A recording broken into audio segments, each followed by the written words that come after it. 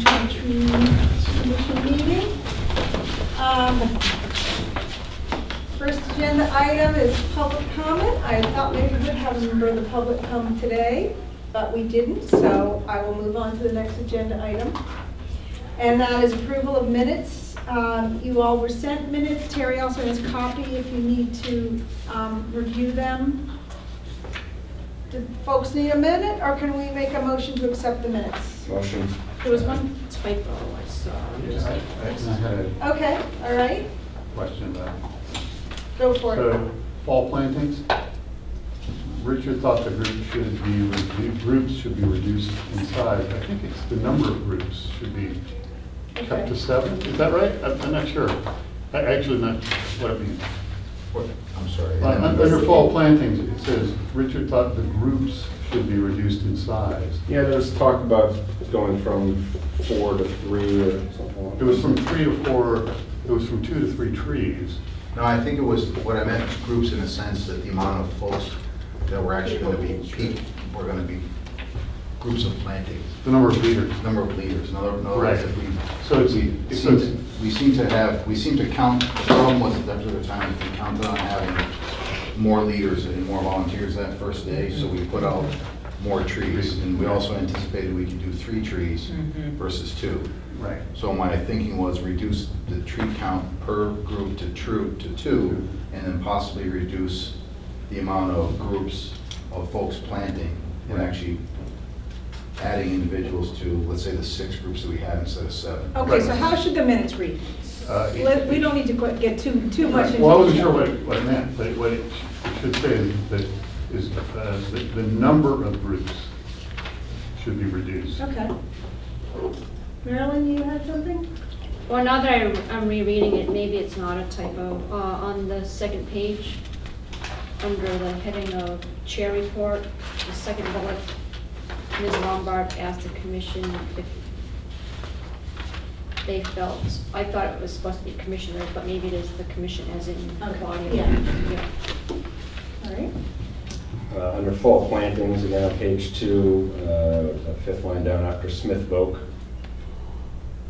They are available. What's the business? They are willing to. Oh, they are available. Contraction possessive. And then the line above Jennifer mentioned, just keep the tense the same. Thank you. Wow. I feel like we're pulling out Strunk and White here.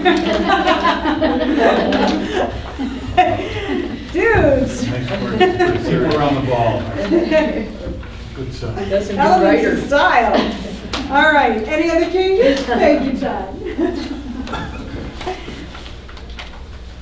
Okay. We have a motion from Todd to approve.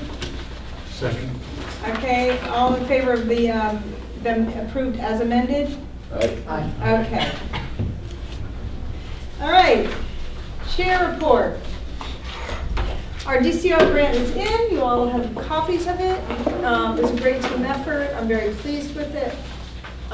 Thank you especially to Andrew, to Todd, Rich, of course.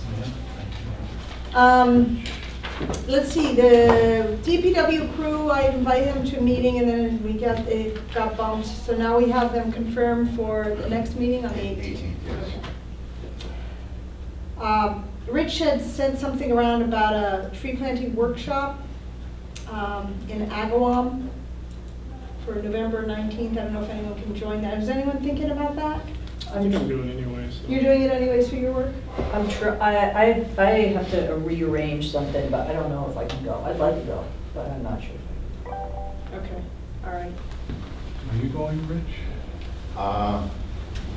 Did you? Yeah, you said Thursday It's a afternoon. Thursday afternoon, so I'm not sure. So I haven't quite Well, decided. I'm interested in some persons going so that we can be, so that as a group we can be informed. So if I'm just going alone, if he ends up being alone, I would go with Jen. If and when. Yeah, I'm not sure. I have to get defer somebody to to you. cover my lab, and I don't know if that's going to happen. Right, so maybe, in Richard, you're probably not going. I'm not sure yet. Okay. Who's doing So- So I'm definitely going to want to go if others It's like a PVPC thing. Yeah, Right. Pioneer Valley Planning That's Commission. Pioneer Valley Planning. It's focused on like stormwater retention. Right. New technology applications for, in tree planting. So Jonathan Smith from Tetra Tech Engineering is going to be facilitating a workshop. So how about if, you know, you be the hub for whatever. Okay, to make sure that. Yeah, if anyone somebody- wants to go in their carpool that wants to happen, then Yeah. into contact Rob. Sound good? Okay, and then the last thing on my chair report is that Jay, Rich and I just met with some representatives at Forbes about the declining pin oaks in front of the property there. And it was a good introductory meeting. We had a couple of members of the trustees, the facilities manager, the director. It's interesting to see what their priorities were and how they sometimes didn't mesh completely with ours. Like they really don't want to lose any lawn space to trees because they do programming on one of the lawns. So that was you know, something that I think that we'll need to all come to a little bit of a center point on, because we have utility wires that bump up there too, and it's not really conducive to planting, to replacing those shade trees in the exact same spots without providing a little more setback. But nevertheless, it was great to see that they have a tree committee forming. They're thinking about it. They want to get some recommendations from us about varieties. They want to hear some budget numbers. It was a good first meeting. I think so. I think it was good just to get to meet everyone. Yeah. Actually kind of get an idea of what they're looking, we had no idea going in there what they were really looking at, so. Right, We have right. some homework to do, and then we will probably circle back. I think we have a meeting with them again. You know, we didn't actually end on that, but I'm happy to schedule something online. Okay. Yeah, because I do feel like we should have a next step. So the goal is to increase the canopy there? Well, I mean, they're you know, the pin oaks in the front, a number of them are really on their way out. So it's to plan succession. And they did say on different parts of the property, they'd be happy to accept more trees based on our recommendations, so. I'm not sure that at this point, if their highest priority is to increase the canopy. I think it's to, you know, maintain a certain character. And I think they like trees, but I think they want to maintain a sight line, they want to maintain view of the library, and they don't want trees to interfere with with programming, so. Yeah. A lot of conflicting Yes. things that Yeah. aren't really going to mesh with.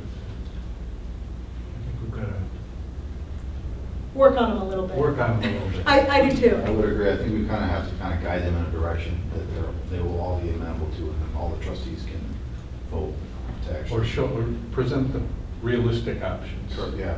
Yeah, and I think, I think the director had a very narrow vision of what she was comfortable with trees, more narrower than the trustees. That's the sense I got, at least the two trustees were there. For her, she really didn't want to lose an inch of lawn space. No. And I think we can reason with her, because I don't think that it's an either-or thing. I've had that conversation so many times with so many people, you know. Yeah. You can always get that. Yeah. There's Big or oh, sorry. But that's it.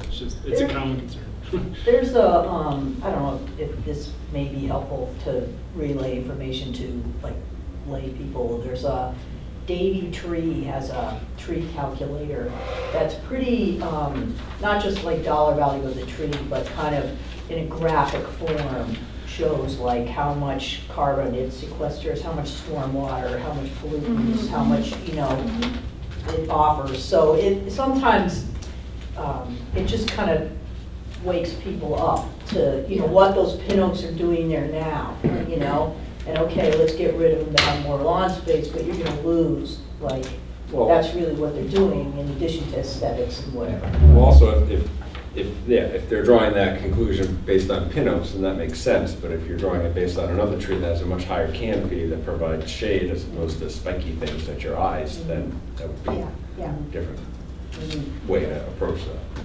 But they have like this nice graphic thing that comes up and people are, whoa, Yeah, I've seen that, thanks. All right, that's it for my chair report. Tree warden report. Okay, let's see. So nursery, let's start off with the nursery update. So Jay and I traveled out today to a location out on Glendale Road, which is about 19 acres of city-owned property that is called the Fedora property that was part of the land acquisition when the city was trying to expand the landfill. So I have a rendering of it. I only have one though because this is not our map actually, but Andy and I are working on getting It's a solar map. It's a solar map, so we've got a little conflict here, but I think that we may be able to actually carve out a couple of potential sites here that we could actually have a nursery on. And it is city-owned property. There's no deed restriction of any kind. It is, I'll pass this around so folks can look at it. Jay and I just walked around today to take a look at it. And I think really what, Amoresco has signed a tentative agreement to actually have 20 years worth of solar panels here and on top of the landfill in this flat area. So we would end up actually, hopefully getting with the mayor's approval to utilize this parcel. It's all one parcel, but there's two locations. This is the most optimal one because of the direct sunlight, and there's also partial shade here. This is the other option down below, which actually has, it's more shaded. And then there's a huge piece in the front that actually is the frontage on Glendale Road, and I think the city is interested in trying to sell those building lots. So I think it would be, if we decide that this would be the best location, then it would be important for us to actually identify the area that we actually want to have the nursery in. Work with Amoresco, because obviously any kind of trees we plant here could shade their panels. However, they won't be in there not long. Yeah. So that's a good thing. These orangey yellow areas are actually areas of where Amoresco is proposing they do tree removal. So there is no shading of these panels to maximize their efficiency. And so, Amoresco this project is pretty well locked in, so we kind of have to work around them. But I'd like to, if this parcel will work, I'd like to secure this with like a long-term, even though it is city property, like a long-term lease of some sort. So I think the mayor is very interested in the idea of having a city tree nursery, but he also would like to actually have a proposed site, but also a business plan to go with it as to how we're going to maintain it, who's going to maintain it, how much is it going to cost, how many trees are going to be in there, how many trees will actually, how long will it take for the trees to turn over to become city street trees, versus buying trees like we are presently. How big is the optimal area? A couple of acres. Yeah, probably about 3 acres. It's a big nursery. Yeah, Yeah. that's a lot of space. Is there water? There's water out on Glendale Road, so we actually have to run a seasonal water service into there. The other thing that may happen as well is that if they do sell this as a building lot or 2 building lots out here, our access will change. You'll have to go through the landfill. There is a road that goes along the side here, but I don't think that it wouldn't be really suitable building lot if you had an access road for folks to be driving it on, so that may change over time. But there's no RFP put together for this property for selling it or anything, so that's in the future. But I've been kind of instructed by the director that this portion of the back would be available. He's already had a conversation, or I have not talked to the mayor about this. This might seem like a crazy idea, but what if someone approached Amoresco about using the area that's going to be cleared for shade to provide solar access? Because, ideally the goal is to never let them get too big. Right. I guess they might have the concern that we would be derelict in our responsibilities and they would eventually get too big. But, if they're clearing it anyway and they don't want trees there and we don't want our trees to get too big, it might be too much of a wrinkle in the whole discussion if there's already a lot of stuff. Well, the area we're looking at is already cleared. Oh, yeah? Yes. Okay. Oh, there you go. Okay. Yeah. So this area is a huge, I don't know, probably I would say a good 5 to 10 acres maybe in here. we didn't walk all the way across here, but this actually, if this solar array was in here, this would be really some prime real estate for any type of nursery.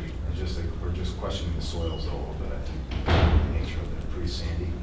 That's my next question. What's the soil like? Well, I'm gonna actually spend some time, go out there and take some soil samples and send over to UMass to kind of see what we're up against to see.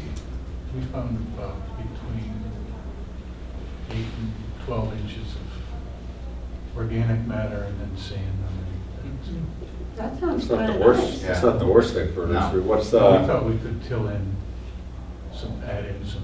yeah, well, what's the plan for the 8 inches where the solar array is gonna go? The plan for The topsoil? underneath there? Yeah. I have no idea. You Strip it. Oh, We interesting, just dump it over. haven't got that far yet. It'll probably be, they'll probably gravel or Yeah. stone the whole base, so strip the topsoil and put it on Yeah. the nursery So, soil. so part of the RFP package for that could be that the city gets to keep the topsoil, and it would just be stockpiled. It's convenient too, it's for them, they wouldn't have to move it for the cost. Like I said, Amoresco, this is there. So what I did is I gave this map to Andy, and Amoresco actually is gonna send Andy their GIS layer. So Andy Keither can actually fill in with some approximate sizes and shapes as to where the nursery would be. So we actually have, so we can actually talk to Amoresco as well to say that we're interested in doing this. What are your thoughts? What are your concerns? Is this gonna be a problem? Because this deal is not totally locked in stone with Amoresco. There's no signed contract with them, but they have been, basically, there's like a letter of intent, let's say, from the mayor's office to allow them to do this for 20 years. This would also provide, I think, kind of a nice buffer, I think, for the neighbors, if we did have a nursery in there, even though there is somewhat of a buffer right here. Already, there's a pre-existing good-sized buffer, but even if this was here, this would be a little better. And there's buffers all the way around the property for everyone else, so that's. Yeah, it could, everything's harvested, well, you know, if it's under 10 feet, probably, it's gonna be fine. And that's hard to get to, is it fenced off? No, it's not hard to get to. At the moment, you can actually drive right along this property line. There's like an access road that goes into this field. Just drive around the field, there's no really roads. They'll there. probably have an access all the way around the solar array, too. Correct, yeah. And I think eventually, if they do sell the property, they will have an access from the landfill road. They'll just drive up and over, because it's, you can build right on top of there very easily. Yeah, fire trucks have to get around that. So that's kind of where we really haven't looked at any other sites. Water access has been an issue. Water access is Most an of the issue. sites we're talking about. Or other constraints, deed constraints as well, because most of the properties in the Conservation Commission has some kind of deed restriction of some sort. This one does not. We just bought the property and demoed the house, the DPW did. And what's the advantage of this over where the, like the overgrown nursery is at Smith Oak right now? The fact that we would actually have the city We would. would have control Oh, over the nursery. government, I got it, yeah. And so I if we see. could enter into a Rather than long-term, Smith Oak, if yeah. we could get a long-term agreement from the present administration to have this nursery here, then I would feel a lot more I comfortable got it. actually doing that in Smith Oak. Yes. Because administrators change, things change. 20 years out of the rec department's being asked to move, you know, just trying to Right, avoid right, those kind of things. Right. So, not that it would happen, but, and we own it, so we can kind of, it's more meldable, I think. It's just the only thing that, you know, one thing I don't like, and I really mentioned this, was the fact that it's far away. It's far away for folks, so if we have a volunteer cadre of people that actually want to do the work to help us maintain this nursery, you know, it's just going to require, yeah, different transportation than it would be if it was locally, you know, local within, it is in bike riding distance, but you're in a bike ride. Yes. 5 spades and 2 wheelbarrows. Yeah. Right. The other option is to actually build a shed there and actually have all the tools in the shed, and then allow folks to have keys, sort of like they do with community gardens. Every gardener gets a key, and the lawnmowers and everything else are stored in the building, and they just go out and do their thing, and then when they're done, they go home. That's a good option. So that would be another, you know, there's just no real bicycle path to this place. But there are bike lanes on Route 66, so. What's the address, Rich? To be honest with you, I would have to look it up. 170 Glendale Road. There it is. Is it on there? Okay. Eagle Eyes. Oh, yeah, very good. 170, I'm not sure, I think that's the landfill, but we can just call it 170. Uh-huh. So, I don't know if I'm gonna pass this around, but it's look at it.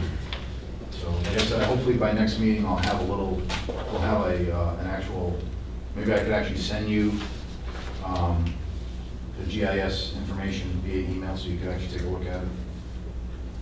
And then in the meantime, I'll do the soil samples and make this JNL just kind of keep. And I don't know, Lily, would it be, to formulate a business plan for something like this down the road, would it be good to have a couple of commissioners kind of work on this? Yeah, definitely. I mean, I think the compelling thing to the mayor is going to be that we demonstrate that the cost of this is lower, the net cost is lower than us continuing to buy from nurseries, and the quality of the trees. So like there's an overall net benefit. So, yeah, that'll take some research and some people really good with. What I did this summer, I can share that with you, just all my budgeting stuff. But it's basically just the rootstock itself, you know. It's getting more expensive to get rootstock, so 400 trees was like $10,000 for rootstock. So I think 2,000? 400 was like $10,000. 10,000. Yeah, for buying them, bare root, whips. And there aren't many places that'll provide them to you. But when you take, I mean, most of our expenses were like for fencing and irrigation, like that. So we ended up spending like $90,000. And there was like a big piece of equipment that we had to buy too. But over, if it's just like a 1 year, if it's just like a put them in the ground, take them out, and then you don't ever replace anything, then you end up breaking even. But ideally, we're like maintaining it. So I think as time goes forward, the cost is supposed to go. It should go down. Okay. Well, it sounds like you have some familiarity with this. I have a preference, and I do think the grow bag system is the way to go. Hey, Chris. Welcome. Do you want to pull up a chair? Sure. It just makes sense to not have a big piece of machinery that you have to park and out there. Okay, so Andrew, do you feel like you would have some time to contribute to putting some thought into this? Yeah, I can just share all my Okay. RFPs and everything I did with Rich. And just gonna go from there. Anyone else? Yeah, that's good. Okay. Or- Okay, The great. main benefit for the city is going to be the variety of plant material and quality. I agree based upon what we've experienced this year alone, and just, catching the tail end or trying to muscle in and get some trees in basically the middle of the season.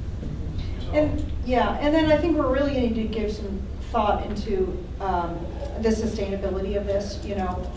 There's a lot of initial volunteer zeal for for the groundbreaking of any project.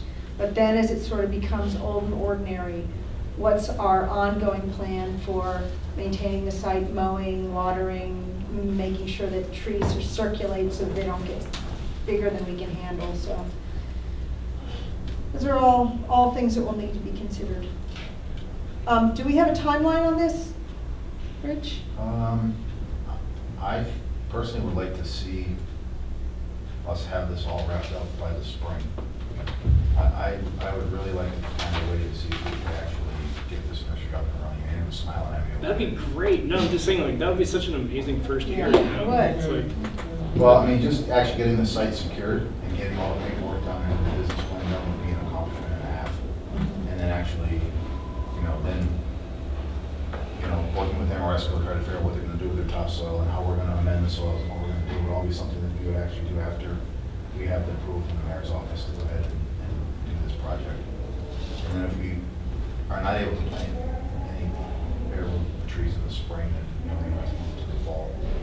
I know it sounds pretty aggressive, but I guess I think after trying to experience with this planting here, it would be really nice to at least have this in the wings, and then we will have 4 years of more trees we're going to have to purchase from somewhere else until we can start to cycle through the nursery. I don't know what your thoughts, Andrew. I think 2017 might be more realistic when it comes to actually getting the stuff from the growers, because you'd have to have everything ordered in February and then planted in April. You have to do it in the spring. Yeah, it can't be done in the fall. No. But I think all the work that it takes to develop a site, secure a site, get funding, I think that's a lot of work, and I think getting all that stuff finished in time to place an order, you know, in the fall of 2016 and have everything ready to roll in 2017. Yeah. I think that's. I Have think the that's site prepared Already and ready to ambitious. go. Yeah. pretty quickly. Okay. Okay. I think 2 years is realistic. Okay, you can, Marilyn, you can add me to that All right. list of people thinking about the nursery. And then we have Chris in 5 minutes. Do you have a few other things? I on will your just be report? very quick. Okay. Can I ask a quick question on that? I'm sorry if you already said it, but what is the history of that parcel of land? That parcel belonged to the Fedora family. It was a they had been there for, I don't know, 40 years, Jay? Long time. Long time. And they have some, when the city was trying to expand the landfill, there are some contamination issues in the back of the property that's related to the old landfill. So the city bought their property from them to kind of settle the whole situation. And so the DPW has held on to that property, and then thus we have not had the expansion to the landfill. So we have 19 acres of land that really is just kind of sitting idle. We mow it once a year. So, When it's all cleared, it was, he had a horse farm there. yeah, sorry, he had a horse farm, there's a house, there were some barns in the back. I didn't know, Jay knew, Jay had been over there multiple times, but, so, just a couple of quick things. A list of trees planted, I am still updating the map. So what I'm doing is I'm gonna try to update the map of all the trees that we have planted, the Google map that Google everyone map. has access to. And you know that there's a link on our site to that map. And then what I'm gonna have, Andy is so kindly offered to take that and migrate all that into GIS, Right. which will then afford us the ability to have a spreadsheet very easily instead of me actually typing or writing by hand every tree that's planted. So far, we've planted since the beginning of October, 80 trees. Great. And we have 16 left. And then Rob and I have met yesterday, and I'm sure we're probably gonna touch on this later on in the meeting about what we're gonna do with the remaining ones, because I think we're talking about additional fall plantings. So I'll leave that off to then. Yep. The two other issues is the city did receive a check from the homeowners of 7 Adair Place for the mitigation for the loss of that 11.5-inch silver maple to the tune of $1,633.28. So now we have over almost $11,000 at our disposal, providing I can find an account to put it in. Well, tell them why we have close to $10,000 other dollars. I don't think you've only told me. Oh, I haven't told you? Our Our individual at 191 Spring Street walked in the DPW office with a check for $9,500 last week. Do you remember this is the guy that removed trees Yeah. illegally? Yep. So he paid his fine in full. And so I'm working with Susan Wright and Joyce Karpinski to set up an account. We're waiting to hear back from the auditing contact person in Boston to see if we can set up a revolving account that we can deposit these checks and we can be used for all tree-related issues. That's great. So way to go for Rich for holding the line. No, Yeah. amazing. And Speaking now of Seawall lined up- said there's a new warden in town. I'm not sure what he meant by that. Give you a little sheriff's star or something. They see me coming. I would love for us to pull this table out so we can have Chris be part of this circle.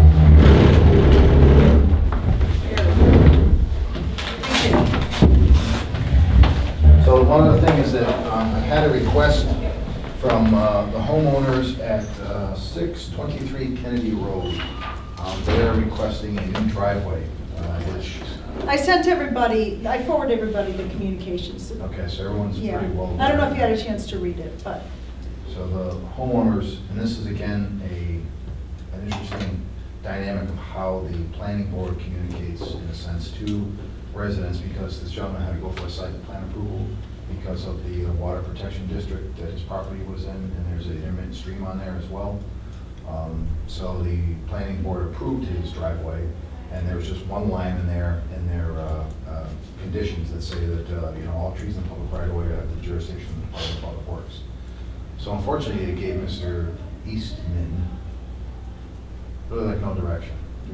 So unfortunately, I think I did meet with him beginning in the early summer, and the way that I left it with him is that I asked him to have his contractor come on and actually stake out his driveway, because basically his plan was already completed.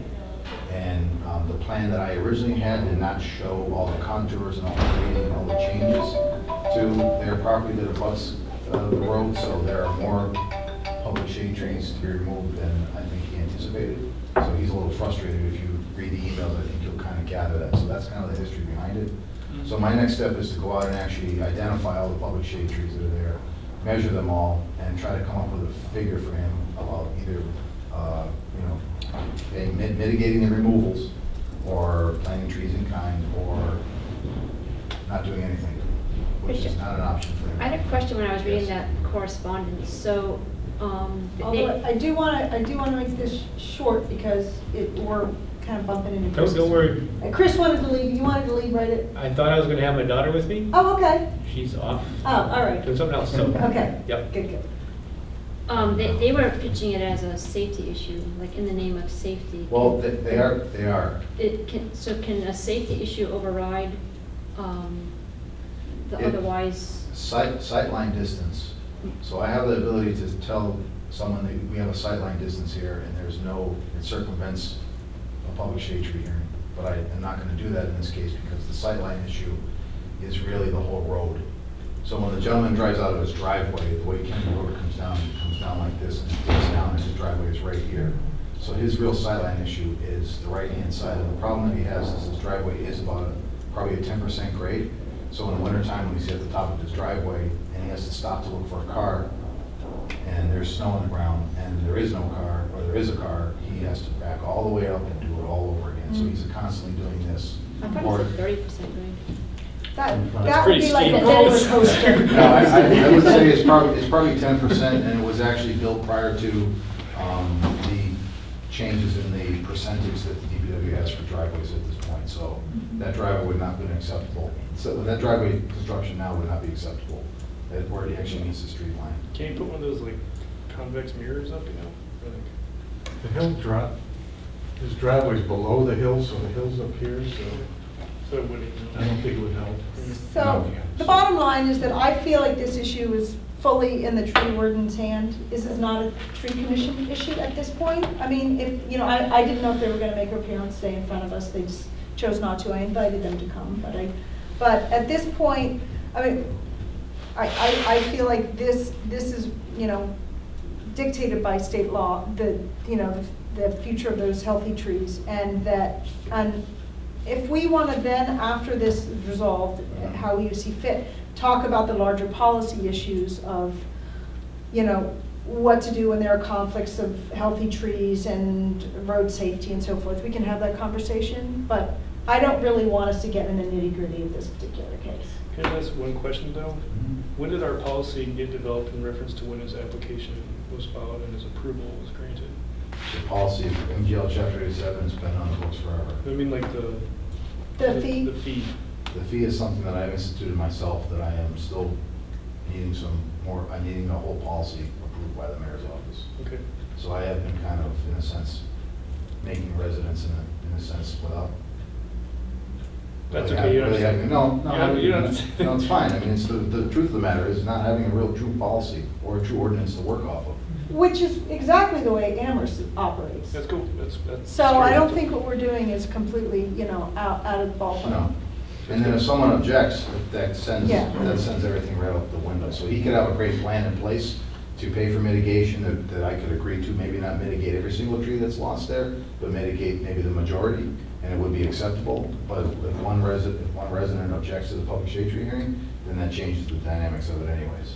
Yeah. So, But we're gonna see this over and over again, in part because the submittal requirements are not consistent across different applications. And the fact that you have to go in and tag public shade trees is not necessarily correct. That should be done by the property owner and the engineer who's designing the plan. And it should be on the site plan too. it should be on the site plan, and I think that's where the issue is. I think I should have brought it on this conversation prior to it. Yeah. The planning board approving it, or actually would have reviewed it instead of the planning board approving it and then I'm reviewing it after the fact. So do I need to invite someone from either the planning department or the planning board back in so we can get in front of this?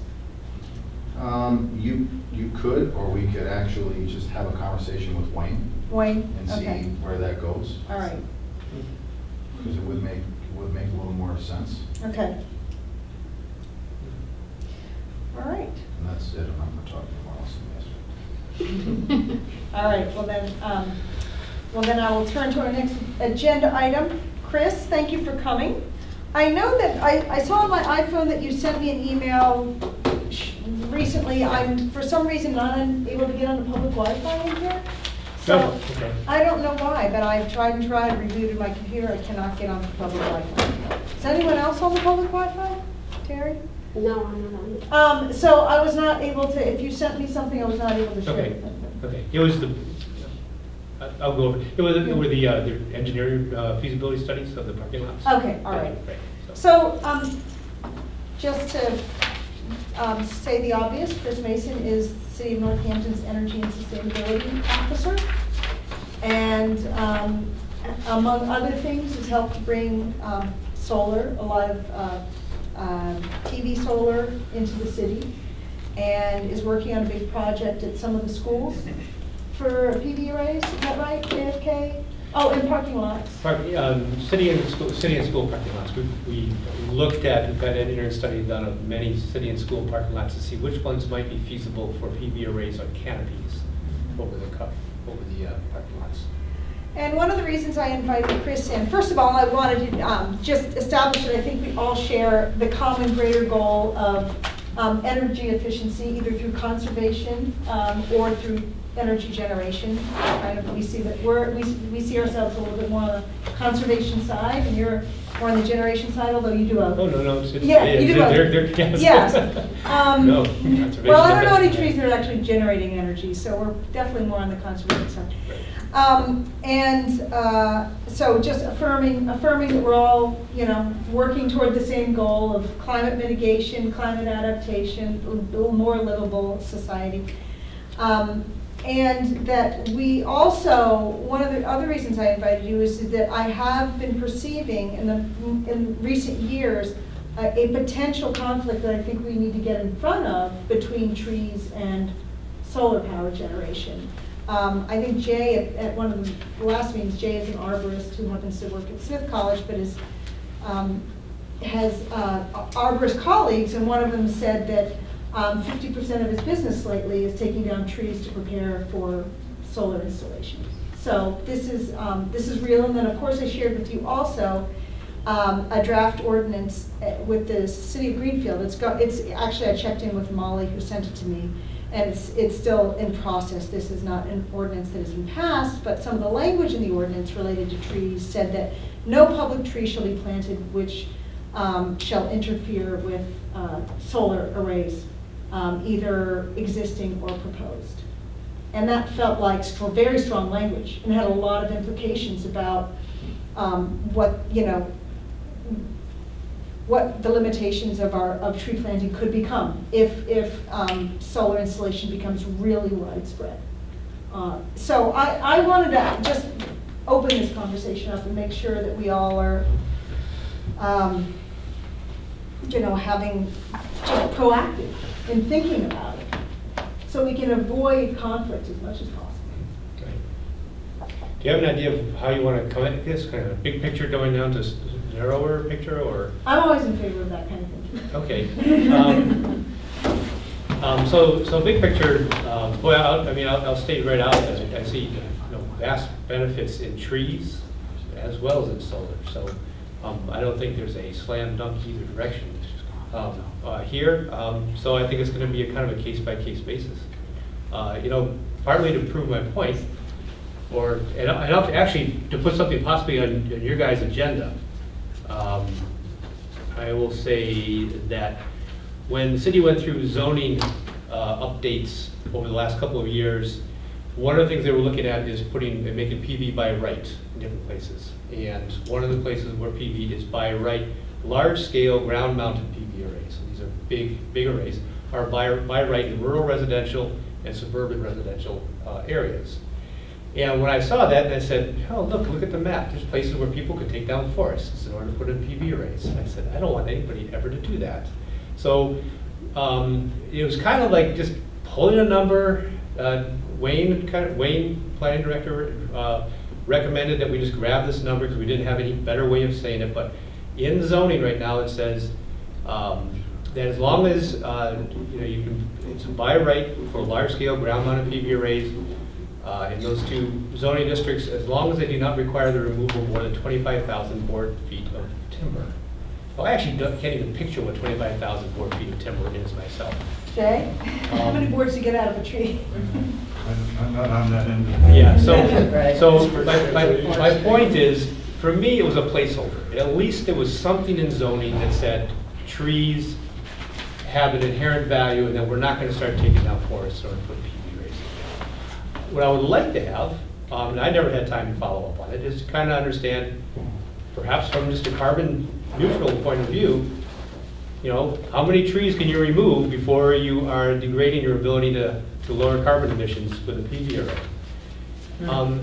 And in a more general sense, what I picture is that if someone comes in and you have land that has some scrub brush, maybe an occasional small tree, scrub plantings, kind of growing back into, it was a field that's growing back into a forest of some kind, and they want to put a PV array in there, I could see the city supporting that. But if someone wants to come in and clear, a forest or a part of their parcel of forest land in order to put a PV array in, I would hope the city would have something pretty strong in their zoning that say that's not allowed.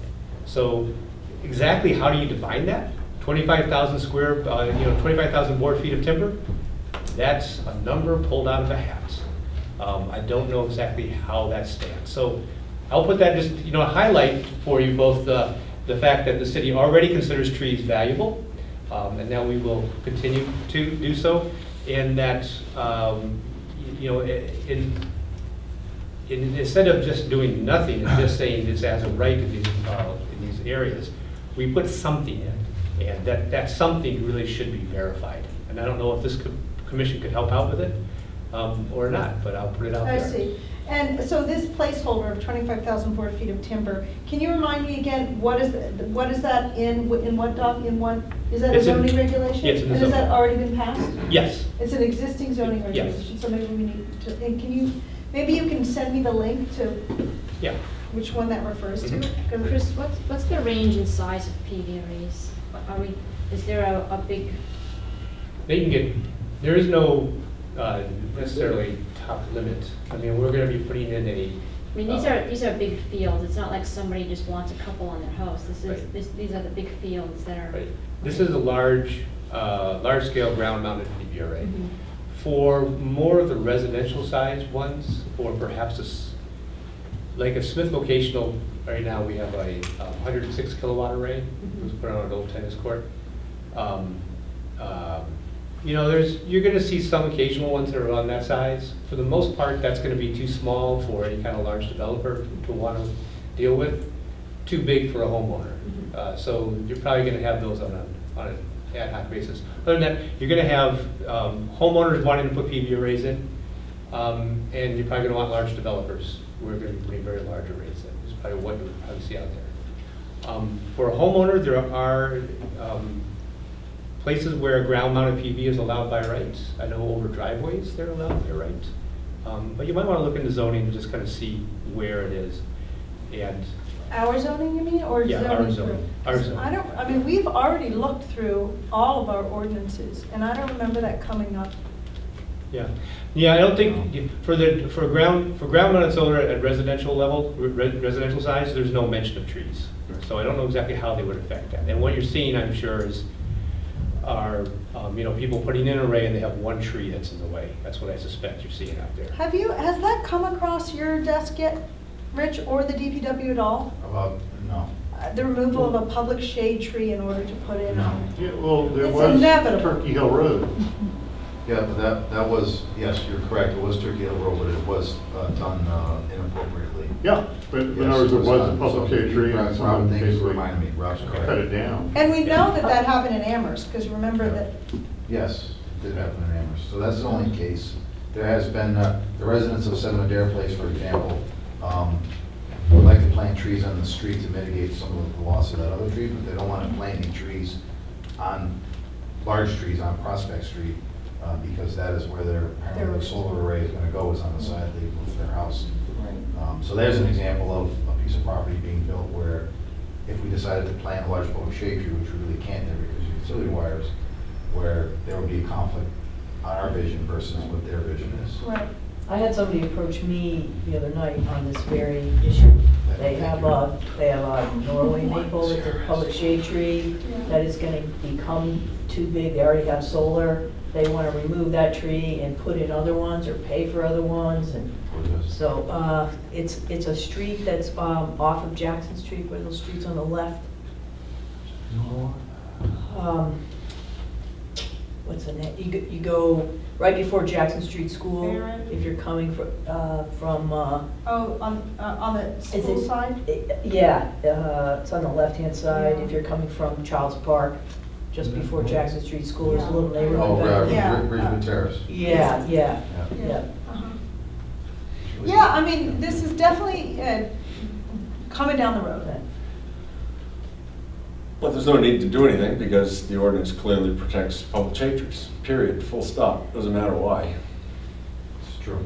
But if the planning board has it in there, then Well, for but for residential rooftop solar, it doesn't matter. Yeah. But, you know, Chris is right, really the only thing influencing where solar gets developed now outside of zoning is the SREC value.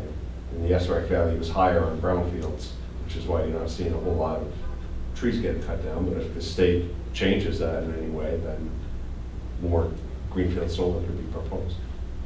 Yeah, I understand in Shutesbury there was proposed, I'm not sure if it's been, I thought at one point it was removed and now it's, I've heard again recently that it's back, I might be wrong, but Coles Lumber wanted to put in a large PV array on forest land. And that just, I mean, that shocks me.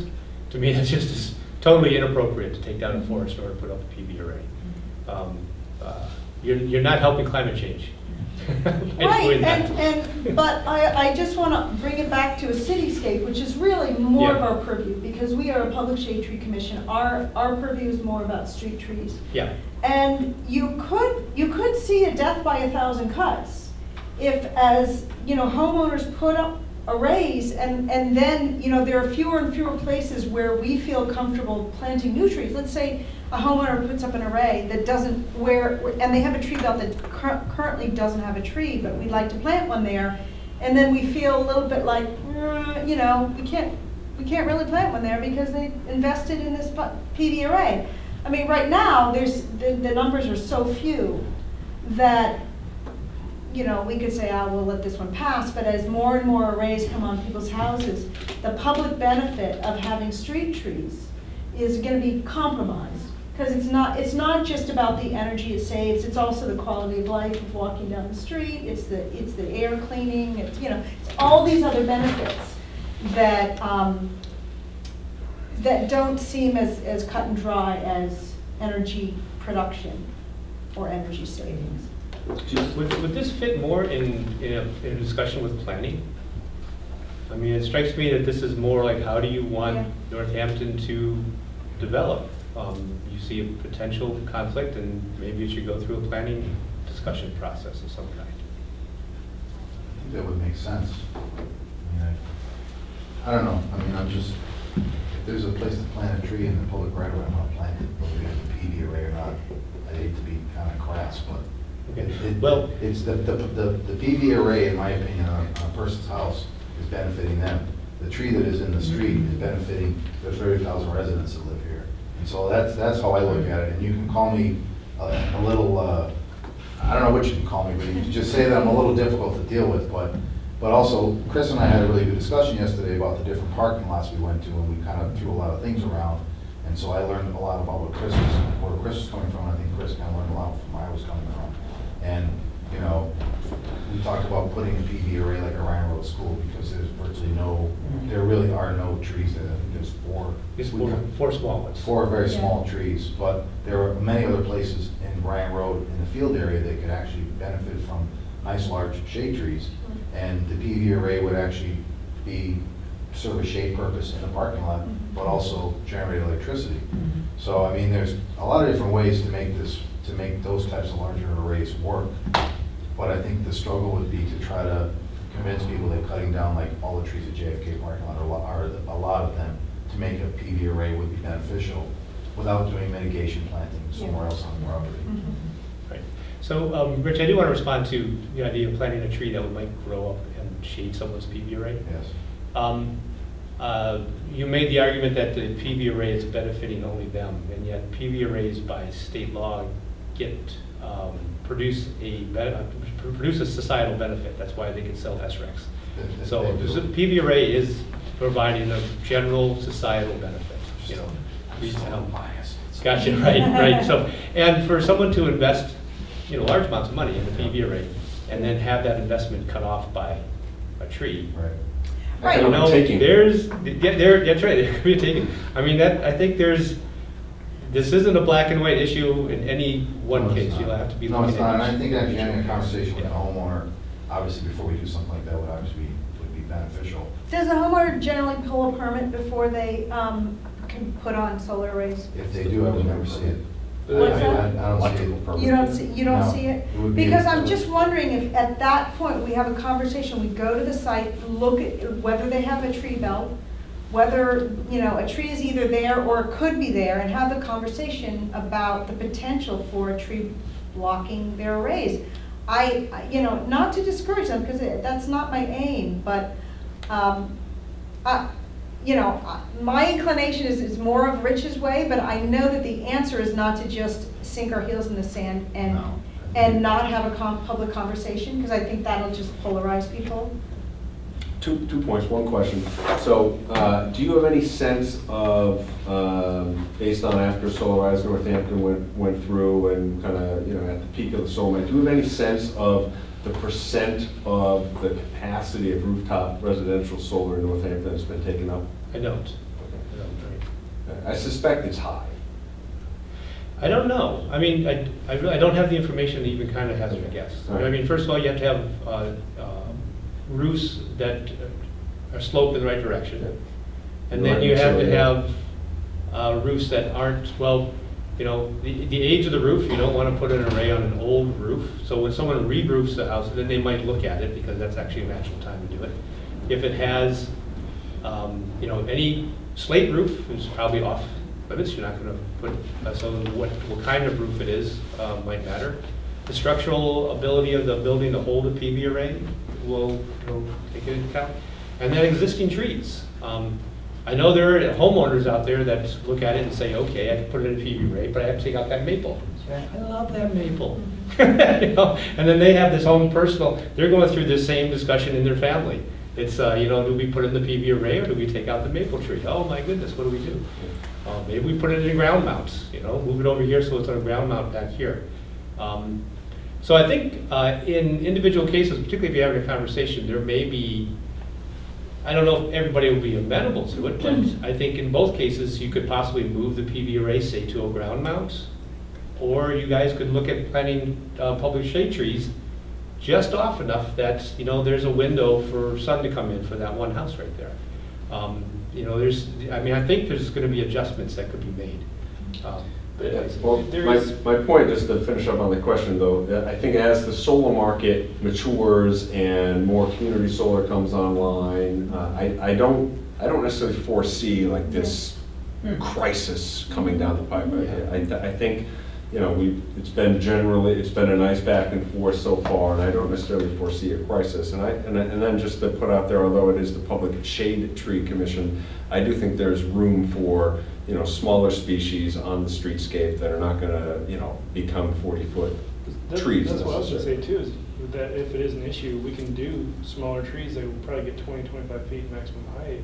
There you go. And you're not, and also even with some of the larger ones, it might be 40 years before they reach their full potential. So by that point, the solar installation is long gone, or at least replaced with something else. So I think the conversation is the duration that's going to take for something to get so large that it's going to shade it out, and also maybe the possibility exists for a nice, good tree that could reach its full height, its full potential, and never be a problem for the homeowner in any conceivable scenario.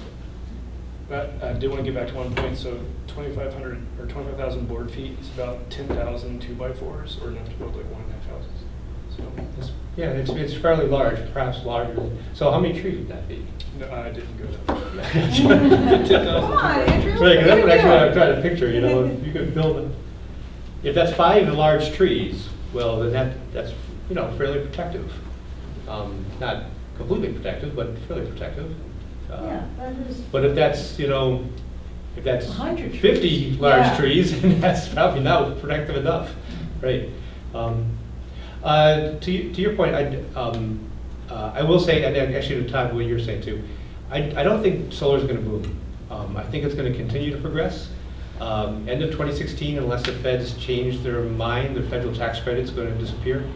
For residential, it's going to diminish for large scale from 30% tax credit to a 10% tax credit for large scale arrays. For homeowners, it's going to go away completely. So all of a sudden, you're going to have a cost benefit that homeowners take is going to just drop away beginning in 2017. So that right there is going to kind of scale back a bit of who's going to be putting the PV array in unless something else takes over its place. The price has been coming down. I expect it will continue to come down, but I don't think it's going to just plummet at any time. So I think you may be foreseeing a problem that might not develop quite that fast. And I'll give an example. My house, I have solar hot water, and I have solar, and I have photovoltaics, and I have 2 really wonderful apple trees right on the south side that will never get tall enough to shade them. But boy, did they shade my big south-facing windows in the winter, and boy, did they let the sun shine in. I mean, all the way around. Shade them in the summer and let the sun shine in the winter.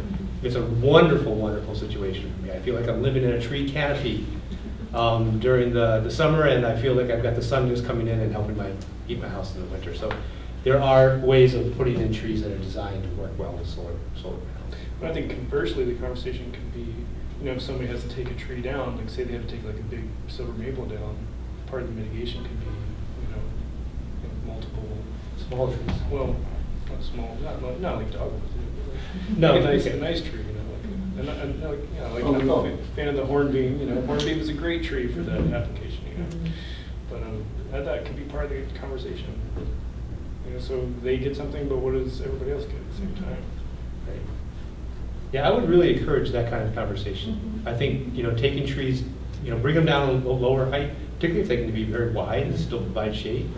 I think it's a very nice compromise. Yeah, my apple trees do it. But they probably don't provide as much shade as the big, huge maples, Yeah. particularly in the early And morning and the evening. But. do you, so, and in your work where you're always surveying grant opportunities for the city to do energy, you know, sustainability and energy work, do you see anything related to trees come across your desk? No. Nope, it doesn't seem to be on anybody's radar screen. I mean, the idea of planting, you know, a hedgerow along the northern boundary of your property so that you can reduce winter wind, or, you know, shade trees to the east and west. That's the time when you get the most, you know, solar gain from that early morning sun, or particularly the late afternoon sun blasting in the windows. If you can shade that, it can really be a benefit to reduce summer air conditioning needs. No, it's out there. I mean, people know about it, but no one is really actively pursuing that in any way. Okay. Any other questions from other folks?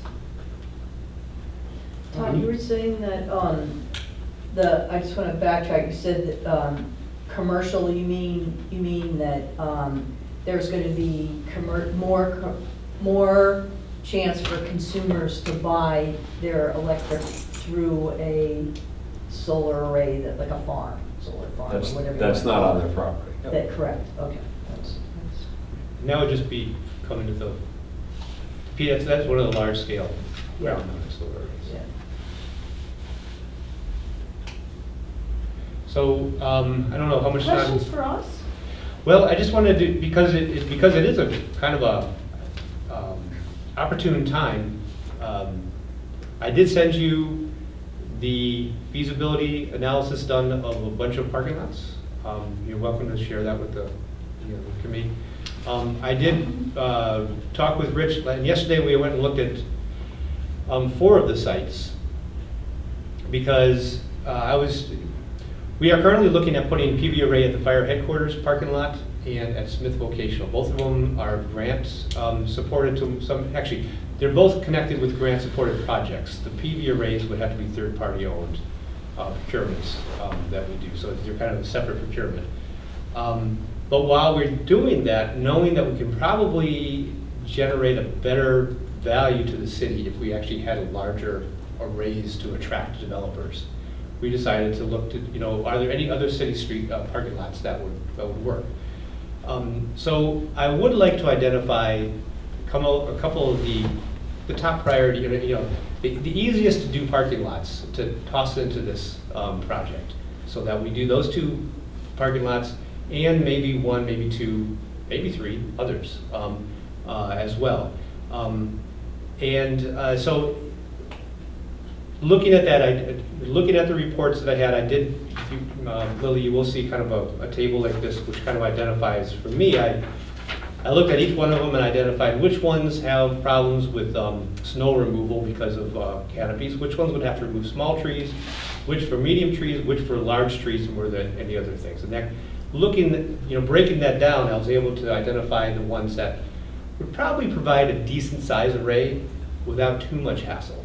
And 2 of them I included the high school and the middle school because they would actually provide fairly large arrays. But in driving around with Rich yesterday, I feel like it would really be difficult to put those in because of the tree removal. That would be problematic. I think it would really delay things, quite frankly. Maybe the city would want to look at it in the future at some point, but this would be a commission that you'd have to talk through with. You know, there's a trade-off. There's quite a few trees in both those cases. The high school has a very, very large old pine tree.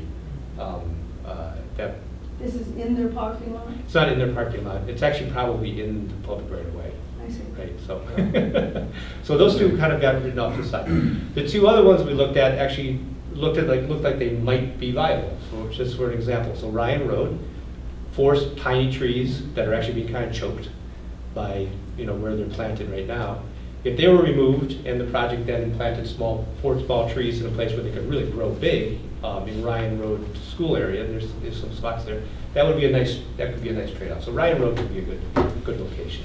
How high are the racks going to be? The racks, that's going to partly depend on the need for snow plowing and what kind of equipment would have to get underneath them. Racks out there can be around 14 feet high. The designer that looked at this was talking about, in some cases, racks of about 18 feet high. And that might be a conversation that the city has to have too. Just would we want to have canopies of that height in some of our parking lots? Well, I think of JFK, how the parking lot is in front of the school, so you'd be completely blocking the school. No, we were looking at, there's a parking lot that has the kind of a... side one. Oh, Yeah, okay. there's a long side one, and then there's a arched one in the back. Yeah. And the long side one has lots of trees along there, and the arched one in the back, it has lots of trees in there too. And they're decent trees, they look like they're not that old, they're healthy. Mm-hmm. So, quite frankly, for me, because I want this project to move along fairly quickly, I'm looking for which parking lots would be easy to move forward quickly. What about that big vacant lot on King Street? Is that? That's private development. That's private, That's right? private. Yeah, right. So the other one we're looking at is what I call the Old South Street lot, which is here down on Old South Street with Hampton Ave on it. And there's some spots along there that would work. Rich tells me that the trees, the southern section of that lot have got a bunch of small trees that Rich tells me are really quite unhealthy and probably have to come out within a year anyhow. Yeah, that's All those all sycamores? those sycamores. Oh, in this yeah, those whole are- parking lot. Oh, Maplewood. Yeah, Maplewood Oh, shop, yeah. it's That's the because- Hampton Avenue, Old South Street parking lot. Okay, yeah, I Those just, are in bad shape. okay. Yeah. And then there's a couple of larger trees in the old Mill River bed that are kind of right next to it that are not in the greatest shape. At least some of them are not in that great a shape. That would probably have to be removed to make it viable. So, and then on the Hampton Avenue side, there are trees along Hampton Avenue that if we were to put canopies in right underneath them, they would have to be trimmed. These are the pin oaks that are already underneath wires? Those are locusts. Yeah, they're mostly locusts, right? Mostly I think locusts. there was one oak there when we looked yesterday, but. Yes, they need to be there. They're the ones that have really uprooted the sidewalk. Sidewalk, yeah. And the curbing and everything that's there. Mm-hmm. Right, and Rich, you were saying yesterday that those probably are far older than they were ever expected to be. They were probably planted there with a plan to be there for about 20 years, and they've been there for 30 years. Right over here on Hampton Avenue, right across from where the brewery is. Right, That whole row of trees right there. right. I guess I'm still like kind of confused, like, because I've seen some plans where people would just kind of omit panels in an area where shading would be a problem if they can't get permission from the budding property owner to take a tree down. Like, I just reviewed one the other day where there's like this giant like U shape in the project, and I was like, why is that U shape there? And like, well, we couldn't get permission to take the tree down, so we just kind of moved everything over this way. So, I mean, has the shading analysis been done to determine that they have to come down, or that there's no way to like shift the footprint around? Here, actually, Lily, I wanted to say, as chair, do you want to spend more time on this with your agenda? Well, if it's time sensitive, what we have next is, yeah, because we are 10 minutes out of time now. So I'm going to just ask Rob and Jen. We're going to debrief fall plantings. The online survey thing, I think we could bump that to. Let's spend 5 more minutes. Okay. I would say no more than 5 minutes. Okay. Rich, you don't happen to have your color copy, do I you? do. Which one is that? This would be the south, what I call the South Street lot. But here you can see, color copy is much easier to show. So here's where he's recommending these kind of rectangular ones. Yeah, these areas where he's recommending the arrays. So any one of these arrays, you could drop. These are the trees that we were just talking about, the ones that are in bad health. This is the area where there's some larger ones, some of them in bad health. These are the ones that would have to be trimmed in order to have this array go in. So I wish I had a way of displaying this up so everybody could be seeing this. Yeah. Or you can pass it around. Yeah, I could pass it around. I'm So gonna- what stage are you in this project, Chris? Let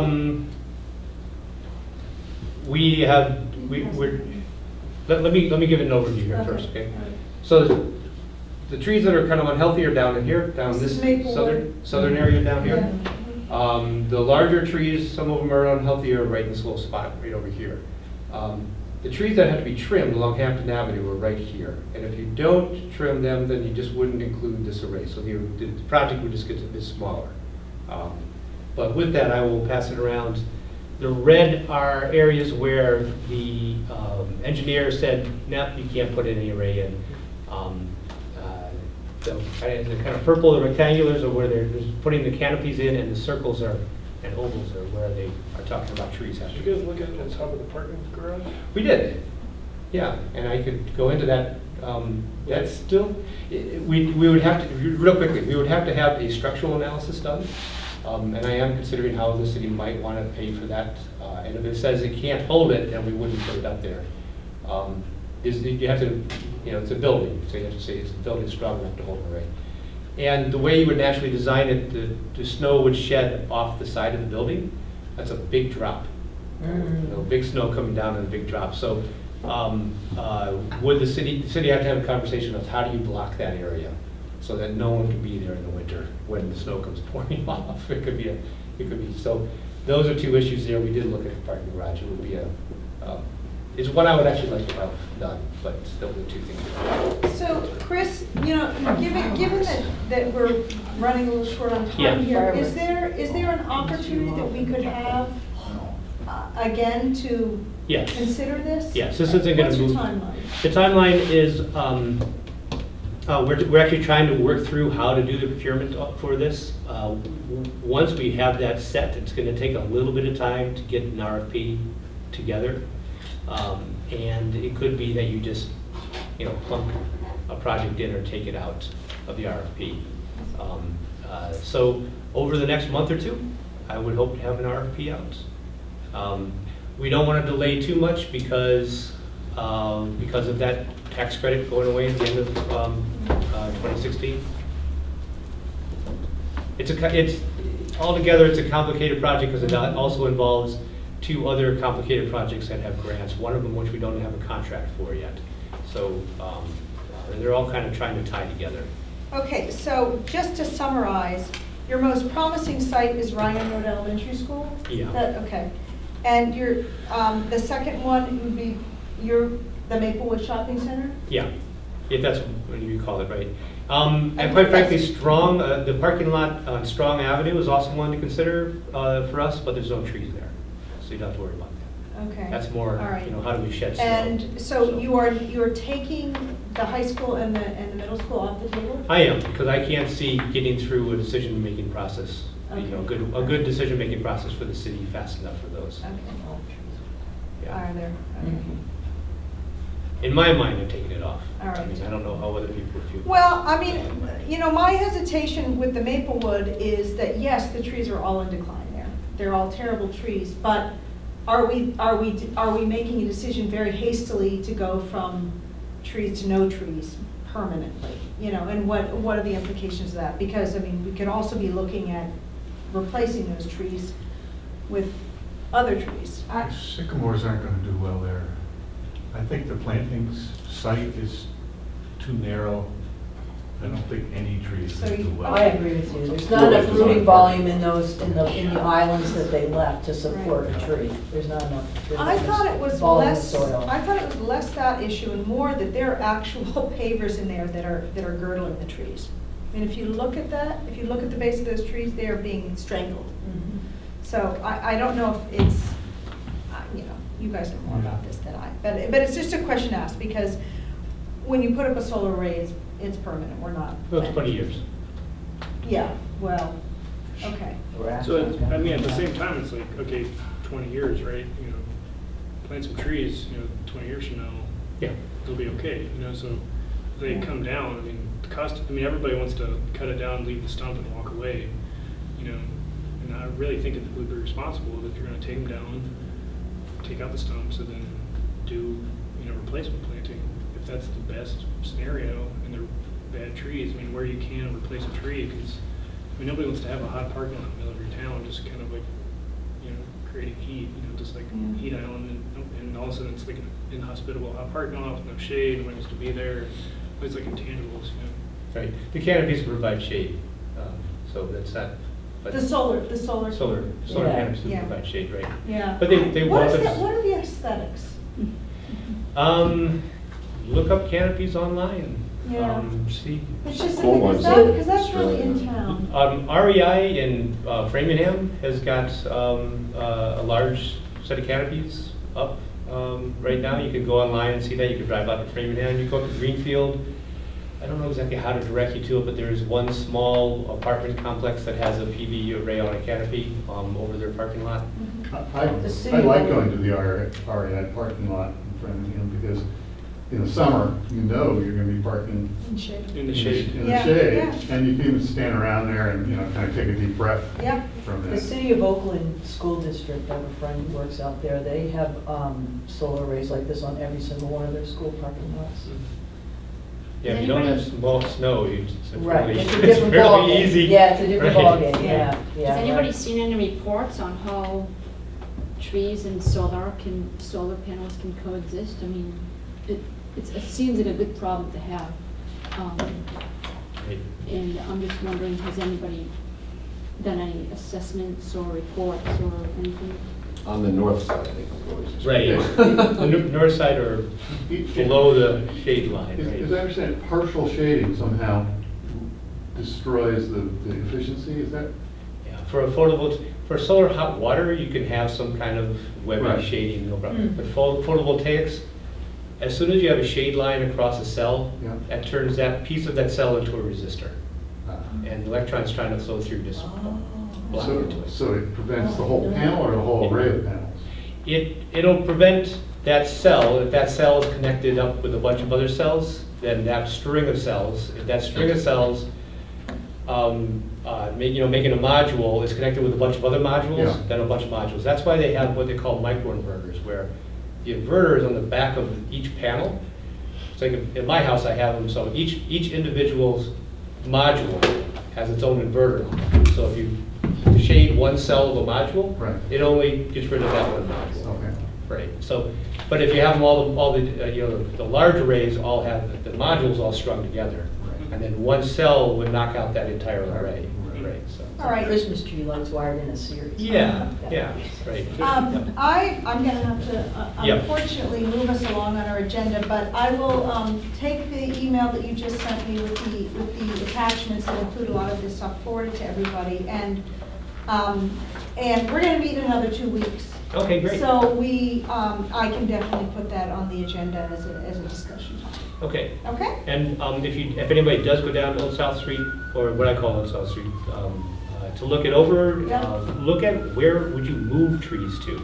I mean, because part of the project could say to the developer, if you're taking down these trees, you have to, put in new ones in Yeah, place. okay. Thanks very much for coming, Chris. Yeah, thanks, Welcome. this was great. All right, I apologize for getting us so far off. Let's talk about fall plantings. We did it, we made it through 5 Saturdays of fall plantings. Rob and Jen, you have the floor. Okay, well, the 5 plantings, people, volunteers and leaders, I think, enjoyed themselves, actually. We had a tendency for people to sign up for more days of volunteering as the project went along, Yeah. rather than dropping out. So I'm not sure, there are 1 or 2 people that I'm not sure what happened to, so they may have dropped out, maybe. But certainly many more signed up for more days. We have a lot of potential volunteers, which is actually an issue because it's more than we're organized to use, and people are wondering, why aren't they being called to volunteer? The limiting factor, I would say, would be the number of leaders, and we were really lucky that the leaders in this room and some other leaders stayed in there and did some extra time, and that made it work. Having a high leader to volunteer ratio, I think, really helps the trees, but it also helps volunteers feel like they were really learning something while they were there. So I think that if Rich concurs, I think we'll be repeating something like, we'll be fine tuning. I think everyone, the whole program, and continuing something like it. I think you all got the tree reports that Lily sent out as part. So I think Jen and I will sit down and go over them in detail and see what aspects of the report would influence our next attempt, which I think will be likely in the spring, depending on what Rich is up, but maybe in the fall. It's something next year. I have, that's pretty much the general report. I think there are some major changes that will take place, hopefully, possibly. We have very large root balls this time, which I think put a little extra physical strain on people that was not necessarily necessary. We might be changing to grow bag trees to change things. That's probably the biggest change that might be nature. It turns out that the number of trees that can be planted on a Saturday morning is about 14, just having to do with organization and BPW, and I think that Rich was kind of saying that, and I'm kind of agreeing, but that seemed to work about right. So we have to think about the scale of the workforce and the BPW and how many trees we try and plant. So right now we have, this is kind of going to the So next thing. what's the limiting factor there, support? Limiting factor is really 2 things. It's identifying sites and then having enough lead time from, so this year we did the site tour that we did, the 4 of us went around with, and that was very helpful because that, helped out in getting locales that, were really not on my radar screen. Most of my radar screen has been designed really around replacing trees where trees have been removed, because that's the easiest. It doesn't require a lot of effort on my part, I guess, to go back out to look at places.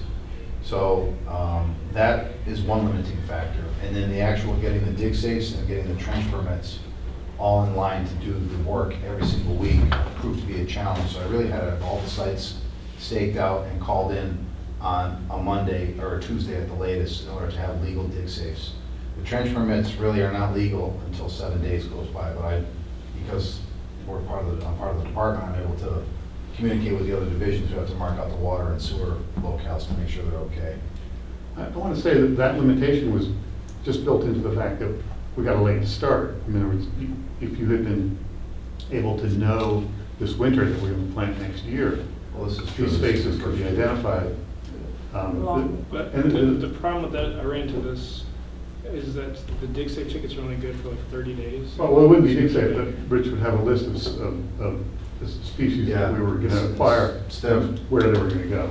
Yeah, instead of creating spaces, like as I'm going, I would have a whole list of spaces that I would already have scoped out, so then I just gotta put the stake out there, Well- and then we're done with it. Yeah, and part of our tree inventory, hopefully, is identifying up to 1,000 Correct. spots. And So- that would be that's gonna be a huge benefit, because I would be able to take the information right out of the table Yeah. and say that we're gonna plant X, Y, and Z tree in X, Y, and Z location, Right. because this is what came through the survey. So what's going to happen here is that the tree belts, which is where many of the trees that went in of these 80 trees and tree belts,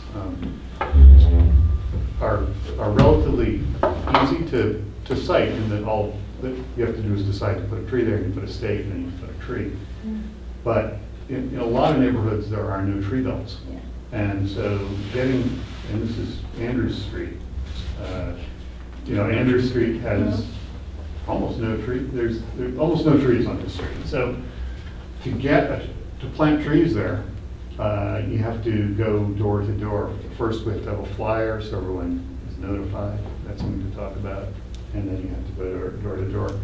I think it's really an important part of this, because if we don't go door to door, somebody go door to door and develop these setback site plantings, there are a lot of streets, especially with smaller lot sizes, smaller houses, that won't have any trees at all. And so there's just sort of an equity issue and an aesthetic issue of just leaving all these barren streets. And I'm already beginning to work on that. I mean, I've been knocking on doors today. I look at, I can never tell whether it's Northern Ave or Northern Street, but the one that got rebuilt. North Street. North Street. Mhm. I've walked up and down North Street several times in the last couple of days. The people probably will never call me back. Yeah, it's very time consuming, That's- and the that's a return lot of rate work. is very, very low. I've done the Yeah, same thing. Exactly, but I think it has to be done, and I'm trying to recruit now, so, as part of the volunteer effort, people who are going to go out and do that. I'm Yeah, recruiting. make sure they're really diplomatic ambassadors, because we Right. want to have the right tone set. So that I've got some wonderful, I got my eyes on some people who Yeah. really. Well, this is the one thing, so the city of Amherst, or town of Amherst, undertook to plant 2,000 trees, and they bonded a huge amount of money to do it. But in so doing, or in reflecting upon it, Alan Snow, the tree warden, realized that he did not budget enough money for the time it takes to identify, because they have picked all the low-hanging fruit, and now Yeah. they are at that setback planning stage, and it is just majorly time consuming. It's terrible. So one piece of advice he had for us was, factor in a lot more time for that piece. So that really, I think it's great that you're doing it, as your own separate volunteer thing, but I think that once we integrate that into a larger plan of retreeing the city, we're gonna need to put a price. Well, I'm interested in, when I find volunteers during this winter, two things. One, I'd like either the committee or Rich to kind of have a big input into how we're going to do that. In other words, I want it to be a regular program. I want literature printed and sent out so people know this is happening. People that have like little cards that they can say, I'm a volunteer with the for the DPO or for the commission. I'm not sure who they're volunteering For the city.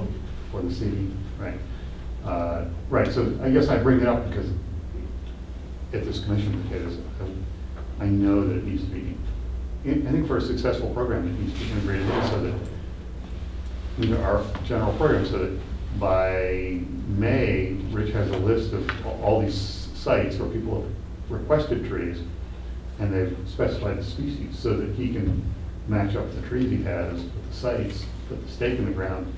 That's pretty quick to do once it's all identified. Can I just, Yeah. having done that quite a bit in the city of Worcester, Yeah.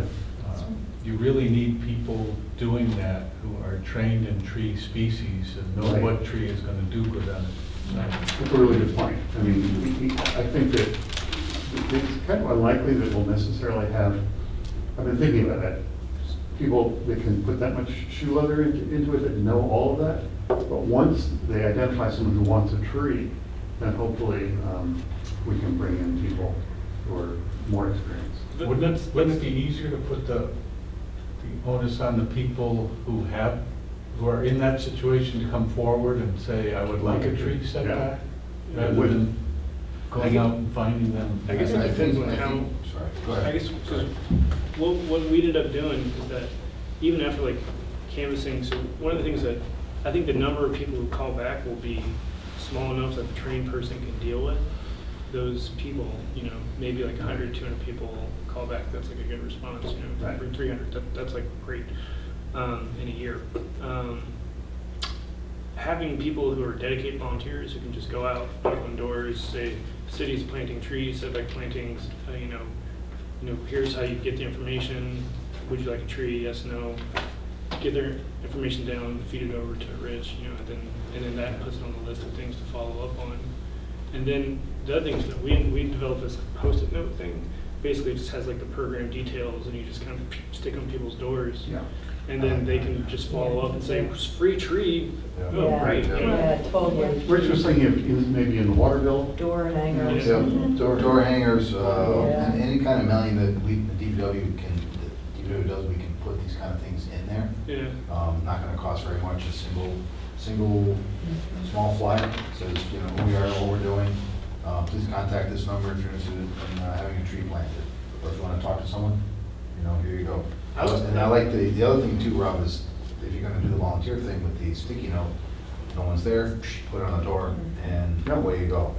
Like I'll do it with my business card. I'll stick a business card in the door, I'll write on the back, but please call me, I was here today, blah, blah, blah. It is effective.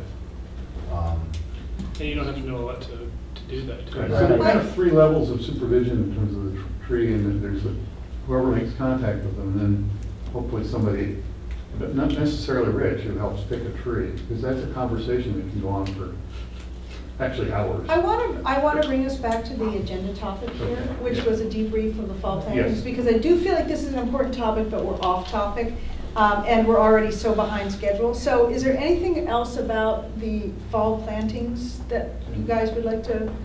So the only thing, I just want to make sure people are aware of that Robert and I are going to meet, and we're going to kind of like put together a report about, details of what we did, and then, what we did as a group, and then, some kind of Recommendations. positive, negatives.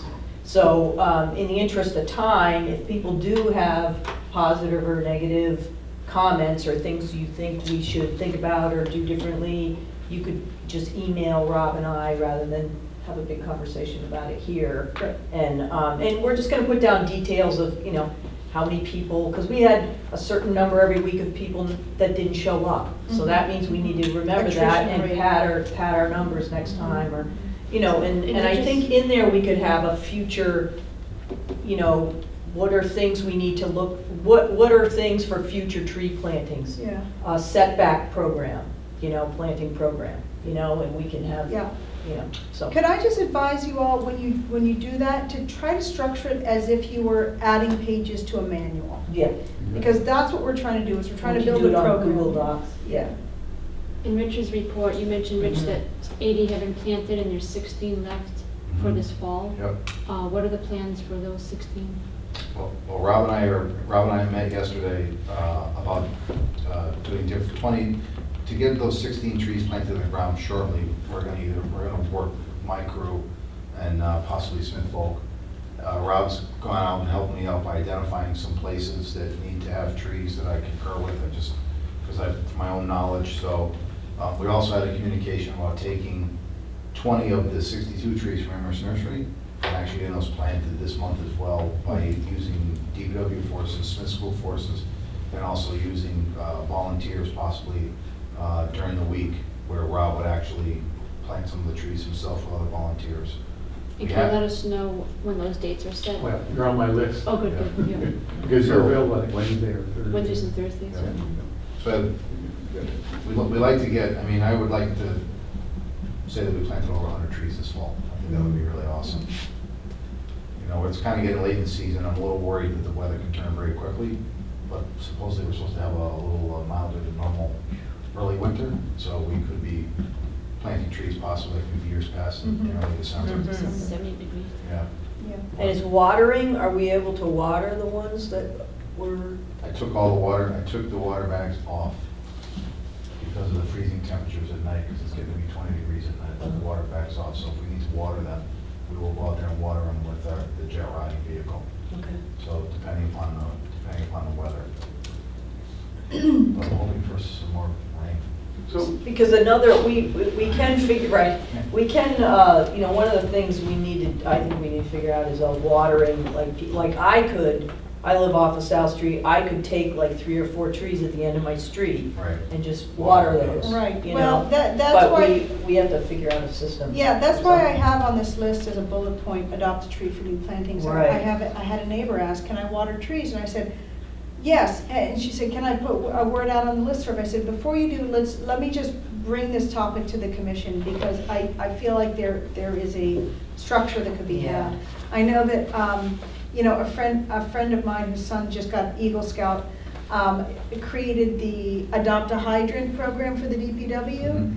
And, you know, where people could go online and click a hydrant that they want to adopt and shovel around it during wintertime.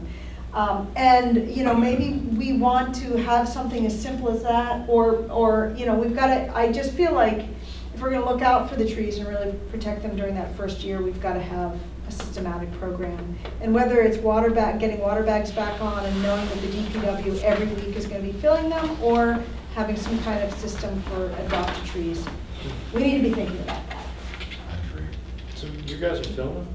well, That is so good. That is such a wonderful thing, and I'm really glad that they're doing that. what the water bed? Oh, yeah. Yeah. That's, And so a lot of folks have filled them for us, but we, you know, I don't really have a good count, Right. you know. That would be very complex to know. It would be that water bag's complex, full. but it would be great to also have a door hanger and say, congratulations, you're the proudest owner of a new tree in front of your yard. Can you please water me? Exactly. You know, with a picture of tree going, help me out, or So- something like that, you know, just to get their attention. So I do think we need to be thinking about this. We have about 2 more minutes to talk about. Well, Fall plantings. just the fall planting, should anyone else, various comments of what we think we should be thinking about for next year, or what Jen and I should be putting in Maybe our- send them. Yeah, send just them by email, Right, yeah, just an email email. us All right. if there's something that worked well or something that you think could have been better. I think one thing I would like to do is I would like to send a thank you to every single volunteer. But thank you, yes. That was, we did talk about, oh, the other thing we talked about was putting a letter to the editor from the Public Shade Tree. Public Trade Street Commission to say thank you to all the volunteers. Yeah, if I could give me a number of how many people there were. I mean, Jen, if you want to draft it, I'm happy to draft it too. I would just need the details. Okay, Okay. so, Why don't you draft it and then we can get you the details when we meet. Because the Okay. reality is, I probably can't do do we both. need the names of people now? No. Okay. I do have, that spreadsheet's pretty good, actually, the names, but there are some people hard to I keep always track. feel so bad. Um, if I commit and don't That'd be do great. that. Okay, so additional fall plantings in November. Do we want to decide what kind of effort to put in terms of with the Vogue School or something? Or you're just gonna, they'll just figure out what to do? Could that be a conversation maybe between the 3 of you? Mhm. I don't know That's if fine. that needs to be a Mhm. commission-wide conversation, That's just fine. because And I'm whatever we looking at decide, we'll time. make the commissioners aware. All right. Okay. Does that work for everyone? Yeah, that, It's kind of a difficult month because of Thanksgiving for the students anyway, so we Yeah. can probably get them like a week maybe, so. All right. Thank you all. Great, just a great Yeah. project. Yeah, volunteer coordination is amazingly difficult It's and frustrating, and I don't know, it's a real incredible effort that you guys have done already. I don't know if it's sustainable, so we might want to just think about if there are any other partner organizations that we can sync up with to take some of the administrative organizational burden off of the That's a commission. good It's a point. pretty unique Yeah. attribute of a public board to Mhm. coordinate volunteers. So, you know, I don't know what other kind of resources are out there that could assist, but I think we do need to kind of think about that going forward, or, you know, Yeah. everyone's gonna get exhausted. Well, as long as we have Rob Yeah. around. Yes, I'm not gonna do it. He's amazing. He is. And you seem to love A lot of it. time, I love doing it. So, Yeah. I mean, I have trouble doing all the emails a bit, because I'm not sure they're all perfectly organized, but I think probably if especially sit down with a little help, can make up the emails ahead of time, so they're ready to go. I think you did a great job, Rob. Oh, my gosh, yeah. Did a really good job. I was very impressed with all the details you tended to. And the organization part might not be sustainable, but the volunteers returning, I actually went Yeah. and kind of asked people, I can see in the spring and fall, that we'll see an ever increasing number of volunteers. So we probably more have to think about how to make sure everyone that wants to engage is engaged. Well, that's what I meant, but Yeah. at some point, I mean, it's Yeah. gonna get Yeah, too big. Almost surveys. yeah, that's right. We got people. Okay, all right. All right. Having to move us along, sorry about this, folks. All right, so I just wanted to bring up the topic, we do not have to decide this tonight, of what our 2016 meeting schedule is going to be. We did talk at the last meeting about maintaining a twice-a-month meeting schedule, whether that's going to be Wednesday at 4 p.m. I don't know if people's schedules are changing. I'm happy to bump that to the next meeting. Be thinking about what your schedule might be like in 2016. And then we had mentioned at the last meeting that when we first elected me chair, it was for like a 6 months trial period, for lack of better term. And so we've been together 6 months. Wow. So, 6 months today? Not bad for 6 months. Yeah. Really? No kidding, right? It's Woo! a crap load of work in 6 months. Impressive. Yeah. Nice job. We can be thinking about whether we want to continue me as chair. As I said at the last meeting, I'm happy to continue as chair. Move to extend. Second. All should be. All right, I don't know if there's a conflict with me asking for a vote on this, but, all right, is there any objection? I'm totally open to it. I'm also open to, I'm always open to feedback, so. Well, I think just doing in the first business meeting of every year, just having an election for chair and vice chair. Okay, so you want to make it a January cycle? I think that makes the most sense. Okay. To You do. don't have Now, what do people think about that? Because otherwise, who knows, just. Well, I have a question because we started in May and don't the terms, That's right, the terms will end. I'm just wondering if we want to coincide it with the term. That starts my head spinning. Isn't that June 1st to May 31st, I think? I'd have to, And I each can't remember. group there are many different lengths of term. Yeah. How do you get reappointed, the mayor? I think that, Right. No, no. I mean, that raises a whole bunch of questions, like, are we comfortable with the size of this commission, and, do we want to make any other recommendations to the mayor? But yeah, the terms are staggered, they're 1, 2, or 3 years. I know that I'm on a 2. And I think it was, so we're all somewhere 1, 2, or 3. Regardless of the term length, though, they're all starting and ending at the same time, right? But they won't always be. I think that they are for now. But like, for example, if somebody dropped out for any reason, Yeah. then they would be reappointed at that time. So I happen to like Andrew's idea of January because it's an easy thing to remember. Uh-huh. Like, it's the new year, let's have a vote for, Mhm. so should we just try that But out? then you have someone, if the terms are up in June, then people are voting for a chair and then they're out. Well, I mean, presumably they'd get reappointed unless they're just, I mean, Right. one would hope that the chair of your commission would get reappointed. reappointed. Right. I mean, that would be Yeah, that would unusual, say you know? something. There's no term limits in this commission, I think that it would be up to the person to anticipate whether or not they want to Right. continue. And I think it is pretty pro forma that if you want to continue, you just let the mayor know and the mayor, At least this one. yeah. You never know. I've worked in 5 other ones, so everything changes. Yeah, that's true. I think we can work with the change. So, okay, so then let's, in January, first meeting, we'll have a vote for chair and vice chair. Until then, I'll continue being chair and Todd will continue being vice chair. Does that Sounds work good. for everybody? All right, trying to catch us back up on schedule and not having a very good time of it. All right, next agenda item is the online survey. Really what I just want to do is find someone who's going to lead this project. I need a project. Oh, God, yes. Woohoo! We're going to say that. What a combination. Yes. Yes. All right, is everyone comfortable with Marilyn spearheading this project? You go. Absolutely. Okay. Okay, because it's a big, wild and woolly one. There's like 400 Excellent. responses. So I just wanted to say something about that. Today I was informed by the assistant treasurer that even though we are still getting billed every month for the Survey Monkey, so. Oh, we are? We are. So what Okay. she did today is she actually went back in and stopped them from billing us. So we have the ability to view the basic format. Oh, shoot. So if we are not satisfied with what the information garnered from that basic format or that basic spreadsheet, then I can have her reopen the account. But they will automatically keep billing us every month. Yes. Even though we're not, even though no one is using the Survey Monkey anymore. All I Well- have to do is go in and download PDFs of the Or data. CSVs. All right. Yeah. Yeah. What is it, CSV? CSV is, Comma separated thank value. you. Beat me to it.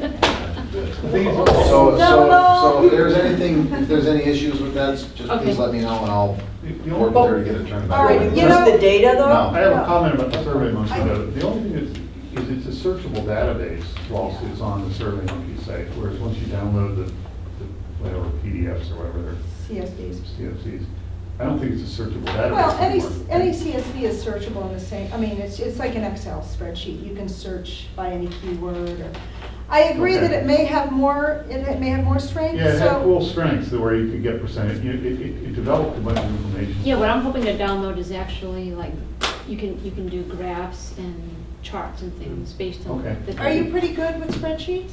Yeah. Okay, then, I love then, spreadsheets. then why don't you go, you have the information to get on, right? Did I give you the username and the pass?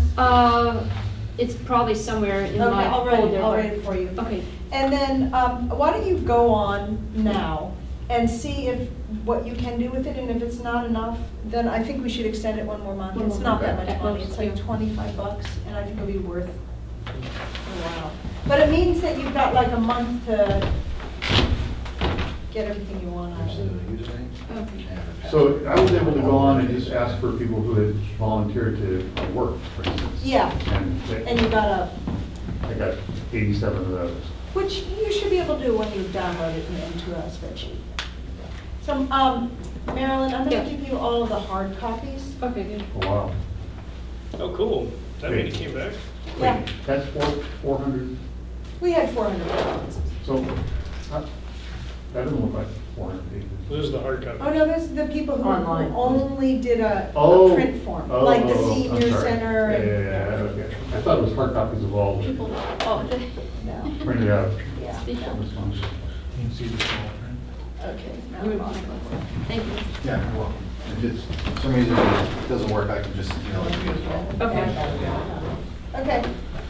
All right, so Marilyn, you're on it. Marilyn, maybe the first thing you want to do is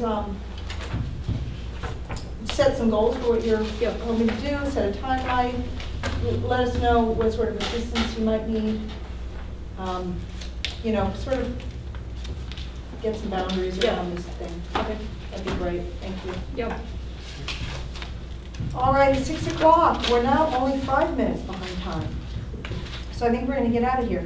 All right, so per Todd's request, I put on the topic, on the agenda, fundraising efforts and ideas. I have tried to reach out a second time to Durham, North Carolina, and I haven't heard from anyone yet about this whole concept of adding a voluntary voluntary donation to a water bill for the purpose of tree fund. So I'll still keep pursuing that. I don't have anything to report on that. And then the other thing I wanted to just report is that TD Bank has a national program that it makes, a granting program. Have you taken advantage of it? Do you want to tell a little bit about it? Okay, so they have their Urban Forestry Challenge grants that TD Bank and Arbor Day do together. It's like between $10,000 and $20,000. We got funding for that for our bike brigade. Yeah, it's like basically what we did is we had the local nonprofit hire a bunch of kids to go out and water the way they do Casey trees down in DC. They have these trailers and they have these like hoses and their vests, and they just go around, they water trees. And that paid for like buying the equipment and like paid for their like hourly wage for the whole summer. So we took advantage of that. Yeah, I mentioned it because Molly contacted me and said Northampton qualifies for this grant. So it is a possibility that we could use it for urban tree. She had mentioned planting, and I didn't realize that you could apply for others. Because for me, planting wasn't very interesting because I had like more trees than I knew what to do with, but I didn't have a way of keeping them alive. Yeah. So Yeah. so that gave us like 100 trees that we didn't have to water. Yeah. So I think that would be like a cool thing to do. But they're not as interested in tree plant based upon not to be cynical. It's an advertisement for TD Bank. Mm-hmm. So they're more interested in things that get lots of eyeballs and ways of penetrating the local market. So having like kids on bikes doing cool things with TD Bank as like a thing on their trailer was interesting to them. So that is something to consider. Yeah. I just want to throw out there that I have some moral qualms with TD Bank because they're a major investor in the Keystone XL, in the tar sands project. And so I have made a personal decision to boycott TD Bank, and I'm part of a larger effort as well. And I do realize that they're doing this so to counterbalance the bad press that they get from doing really shitty things to the clients. Having said that, I'm one person and I have one opinion, and if the city wants to pursue a grant from TD Bank, I'm not going to stand in the way. Well said. Are there any other options? Anything comparable? Yeah, I mean, there's definitely funding. I don't think we would get it. I think they're more interested in large markets where there's a lot of eyeballs, and there's also the whole redlining thing that they're trying to undo. I think there's a reason why a lot of urban communities that are environmental justice communities get this funding, and part of it is settlements that were made with redlining. So What does that mean, redlining? Large banks have sort of like a debt to society for years of not funding Mortgages, I see. small businesses with underrepresented Okay. people. Yep. I see. So communities like Holyoke would be a lot more interesting to them. Or Chelsea, because it's right next to Boston and meets Oxford too. I see. Jamaica Plain, Okay. Dorchester, I think it would be a waste of time, waste of effort. All right. good. That's my only 2 points that I have personally to make about fundraising. Todd, did you have some ideas? Well, a couple of things. I just want to give an update on the Downtown Northampton Association as well. But I do, again, being a unique board and body, part of our mission is, along with volunteering, I think also fundraising. So however we can do that legally by formulating systems to recruit large financial institutions and other, corporate citizens of the community to annually donate to the Street Tree Fund that hopefully is being created by something other than just fines, is something I'd be very interested in kind of building up that support for. And a couple, $3,000, $4,000, $5,000 donations every year is going to add up to something quite significant. And if there was a way to leverage that donation into you know, the advertising that they're gonna wanna see in the public good, that they're gonna wanna be out there showing that they support this. I just think creating that set of incentives and tools is important for us to consider going forward. Mhm. The way I look at it is, I completely agree with you, and we're not quite ready to launch that yet, because we are right on the cusp of being able to say, this is our vision, this is our plan, you know, this is all the foundational work we've done to launch a really effective program. When we have that and we can show that to those potentially really big donors, I think they'll be ready to write really big checks. Until we have that, I think that we'll get small checks and we'll miss our opportunity for the bigger checks. So I personally would love to hold off on doing that and approaching those, especially some individuals who I know really will love trees and have the means to give thousands of dollars. I'd like to just hold off a little bit before we approach them. That's my feeling about it. Yeah, I think I agree with that mostly, but I do think some legal, just understanding where we're going, like how are we constrained to solicit funds Oh, I see. You mean, okay. as a Right. governmental body? We can take donations Sounds like- in cash, as many, as much as you want, there's no limit.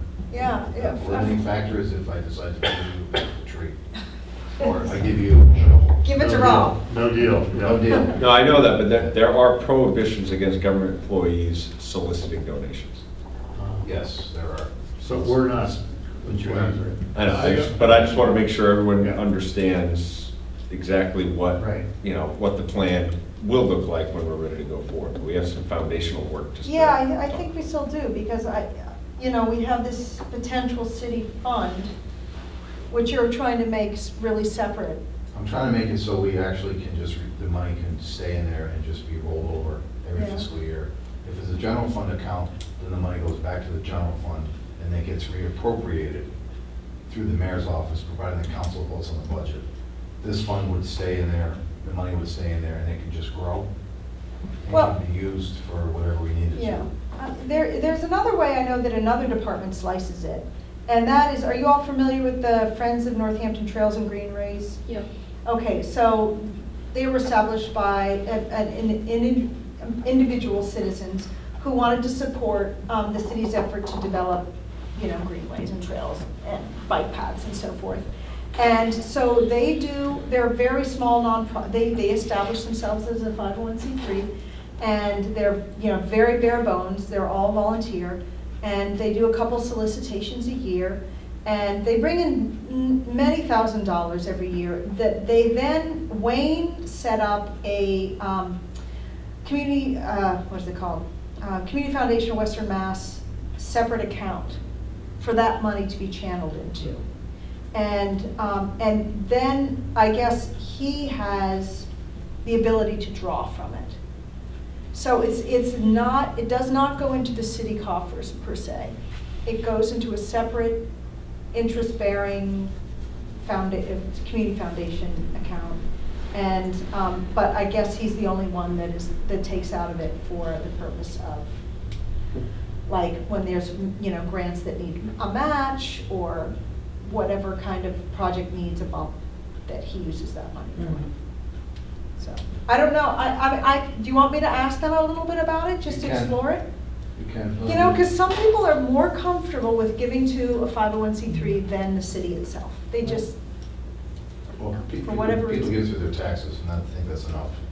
But I That- understand that, but I think one of the finite differences is that the city, so these fines that we have are related to city shade trees that are public property. So the money has to go back to the public institution where the Yeah. property came from. that makes total sense. So that may be kind of why that setup is a little different. Yeah. Because the actual bike paths in Northampton are not owned by the city. The city has an easement on them. They're owned by National Grid. What, And Yeah. but it'd be good to ask. but them. I'm gonna explore that, just because I wanna understand if that is a model that is worth looking into. If they're a nonprofit, why are they involving a government official? Well, because their whole purpose is to advance, the development of greenways and trails, and that's kind of the city's work. Yeah, okay. It's not the only model, like Friends of Forbes Library is Yeah. a very similar model, Uh-huh. where they're this fundraising body, but they give it to Forbes for their doing. Oh, yeah, it's overseen. All right, okay, any other business? And then we're going to listen to Marilyn do a recap on to-dos. Just real quick update on the Downtown Northampton Association, which had an announcement today, kind of with a partnership of in the downtown between the city, the chamber, and then the members of the downtown task force that have been building this Downtown Northampton Association.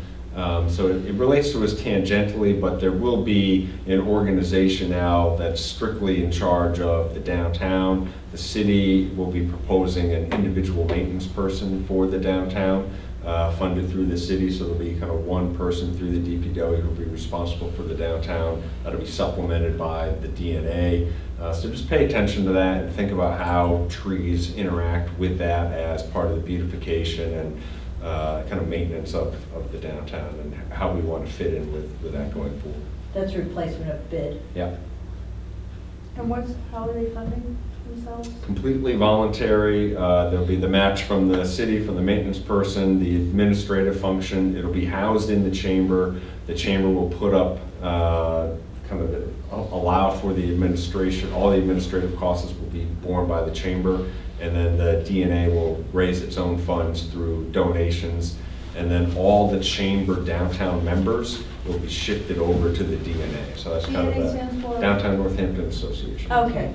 So all of the chamber members who are downtown will be shifted into the DNA, and that'll be kind of the foundation of the new organization.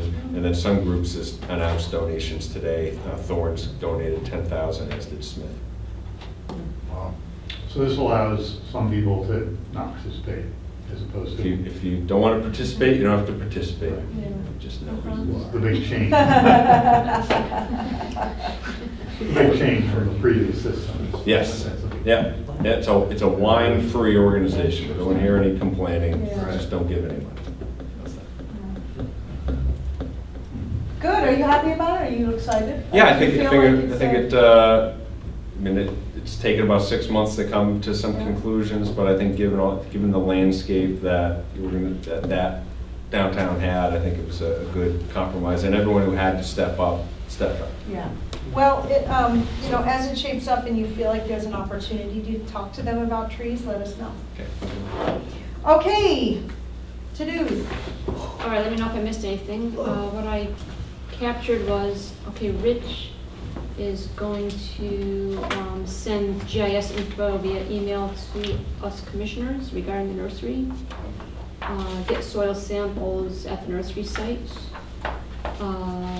And discuss with Wayne the Kennedy Road issue. Andrew's going to share RFPs with Rich for the nursery. Lily, Todd, and Jay are going to help with the business plan for the nursery.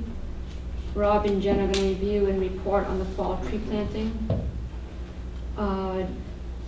Jen, are you drafting the thank you to the volunteers? Rob and I will do it. I mean, we'll do it when we Jen and meet. Rob, okay, yeah. Yeah, but Lily not the. volunteered to do. I can unvolunteer myself. No, there's two separate things. I Yeah, think. and the thank you. No, one is the letter to the editor, Yeah. and then another is gonna be a blanket email we send out to all the Okay. volunteers. So Yeah. we'll take care of the volunteer one. if Okay, that's And then we got it, and I'll Okay. do the public one. Yeah, Okay. that'd be great. And then I'm gonna review the Survey Monkey to see if we need to extend a further month and then get going on this analysis of the survey. You doing a letter to the editor or not yet? I think a letter to the editor is probably enough for now. I mean, I do think that there's an op-ed brewing out there, but let's just quickly get it. Yeah. I think in the interest of time, like to Okay. keep the mojo going, Yeah. I think we should just say, hey, thanks a lot, this was fabulous, we planted 80 trees, Yeah. Smith Folk maybe involved, blah, blah. That's all I have. Then, Ms. Avery? I'm gonna contact the folks at the Friends of Northampton Trail and Greenwood. Oh, right, yes. Julia Reisman? Yeah, that's one of I them. just met her last week. Yeah. Okay, that's it. All right, do I have a motion to adjourn? Motion? Second? Second? All in favor? All right. Meeting is adjourned.